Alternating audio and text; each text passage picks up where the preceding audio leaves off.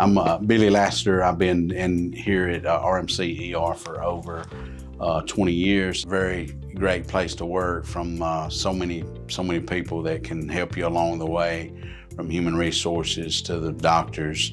And then my reasons for staying is they invested in me when I was a early nurse. The resources that I've had for paying for college and continuing education, very supportive, and that's what we're trying to get back to here at RMC, is invest in our younger people that are coming up, and it's going to be in the community. There's so many support systems, whether it's on night shift, which I worked on for 19 years. It's a very tight group here, no matter where at in the hospital you're at, that you know that each other's got each other's back and support each other.